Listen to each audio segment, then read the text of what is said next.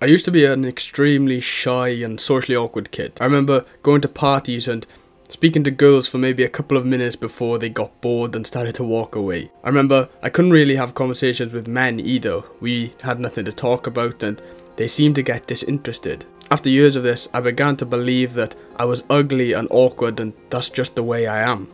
Maybe that's just the way I was born, and I would never find success when it came to social situations, especially with women, and especially with women that I found attractive. I had so many negative encounters. I started to label myself. Other guys around me seemed to have so much more success with women and social situations. So one day I started to wonder what could possibly separate me from these other guys. And after many hours of research and looking back at my past, journaling about what had actually happened, I think I found the answer. And that's what I want to share in this video today. If you're someone who goes into every conversation confident and comes out the other side with the other person completely obsessed with you, then this video isn't for you. You can just skip this video and watch a different one on my channel. But if this isn't you, and you go into conversations but you're not 100% fully confident that they're going to be obsessed with you afterwards, they're going to be texting you, they're going to be calling you, they're going to be wanting to know more about you, then this video is for you. Let me show you 4 techniques I used to improve my charisma drastically. However, first, before we do that, let's actually define what charm is and why it's so important for young men to have this skill. Charm is the power or the quality of fascinating, delighting or attracting others. Therefore, I believe that this is one of the more important skills to acquire for a young man looking to find success in relationships, in finances, in health. And these 4 habits that I'm about to explain will help you get to that situation. Habit 1 is eye contact. Now, we all know this guy. You're speaking to him and his eyes are darting everywhere except to your eyes.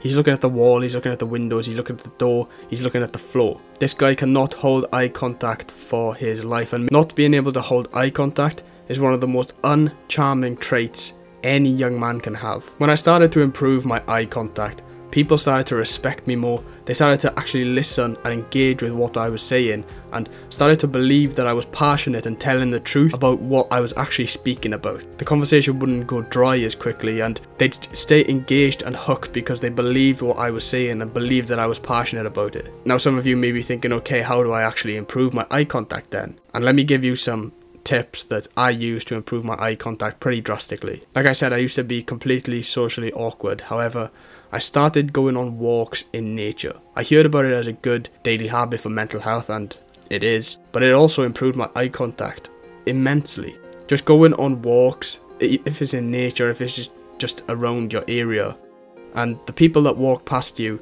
just make eye contact with them. Make eye contact with them and smile. That's all you need to do. Some will make eye contact back and smile back. Some will give you a death stare and look like they want to beat the fuck into you. And some won't even look at you at all, they'll just stare at the floor. Just take it as it comes, just make eye contact, and it's about you making eye contact. Practicing being able to lock eyes with a stranger and hold that eye contact confidently with a smile on your face, and this will improve your eye contact drastically. And then when you come to situations where you're one-on-one speaking, maybe with an attractive woman or with a guy that you're trying to network with, this eye contact will come in handy. Habit 2 is politeness. Now, I feel like politeness is a lost art these days. There's a lot of red pill alpha males who will tell you, yeah bro, you don't need to be polite, don't say please, don't say thank you, it makes you weak. But to be charming, you need these manners and you need to be polite. Most people are too immersed into their phones to even acknowledge that you're having a conversation, or they simply just don't use manners at all. You will receive the same energy as that you put into the conversation. Therefore, by using manners, being polite, saying please and thank you at the end of your sentences, you're giving off the energy that you are a polite and mannerful young man. And trust me, these manners go a long way. People notice, especially women. They notice if you're rude, if you're disrespectful, and if you don't use your manners correctly. Yes, in some situations, you're not supposed to say please and thank you if you're trying to be authoritative, but in 90% of situations where you're trying to build a relationship, these manners are extremely helpful and it makes you seem so charismatic. And this will lead to people wanting to speak to you more often because they know that they'll get a positive, good outcome from the conversation. Just quickly before we get into habits 3 and 4, which are real big habits, I want to tell you about the free community in the description. It's literally just, like I said, a free community for us lads who are on self-improvement or trying to get on self-improvement.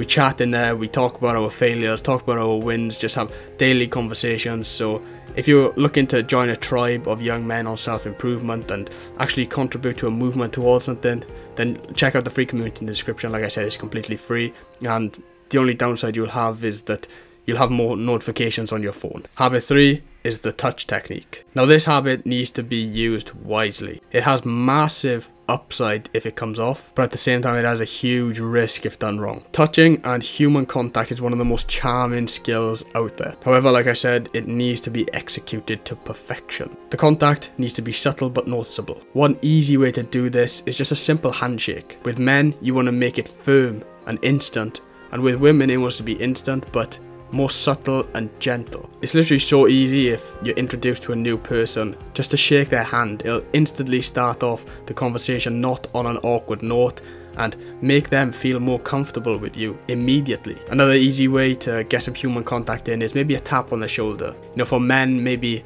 a nice firm grip on the shoulder, maybe when you're laughing or there's a bit of humour in the conversation. And for a woman, maybe just a touch on the shoulder or a touch on the back, just to ensure that she knows that you've got that subtle human contact, and that human contact just makes it so much less awkward. It makes the other person exposed to become so much more comfortable with you, and then they'll start to open up, and this is where people will want to start contacting you more often because they are comfortable speaking to you and being around you. So throw in some human contact every now and again. It doesn't have to be constant. Make it subtle but at the same time kind of noticeable, and it'll just open up that person to become more comfortable with you in the conversation. And the final habit is compliments. Now when I say compliments, I don't mean the cliche compliments.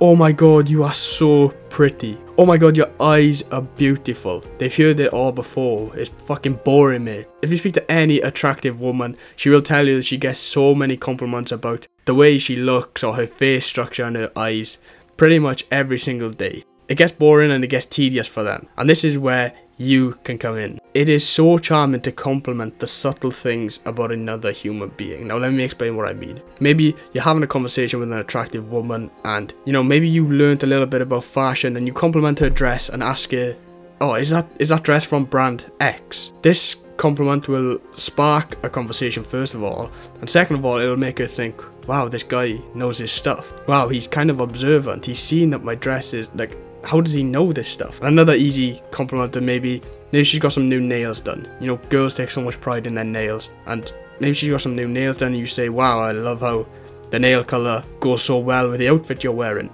Or just something subtle but shows that you've been observant and you're not just one-dimensional and you've just looked at her face and been like immediately, oh, you're pretty, oh, you've got nice eyes. Like, no, she doesn't care about that stuff. She wants the subtle stuff. She wants the stuff that no one usually compliments her about, but that she's put a lot of effort in to make it look good. And this works on the flip side with men also.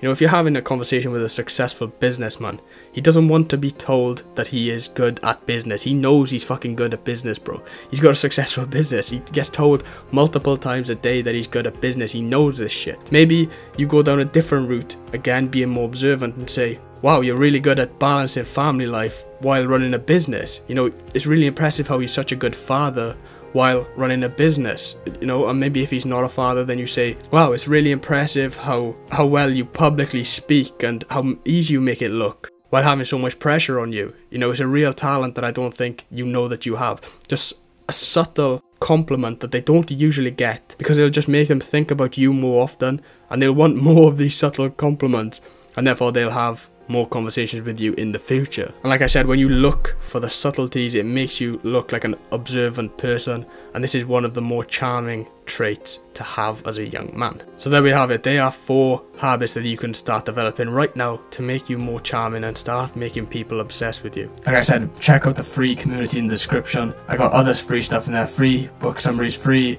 I got other free stuff in there, like a book summary. I've got the Domination Center in there. I've got my one-to-one coaching in there. Bunch of stuff in the description. I highly recommend you check it out if you are ambitious and you are, you know, on self-improvement and you want to become more charming and more social. Then I highly suggest you check out the description. And yeah, apart from that, have a good day, King.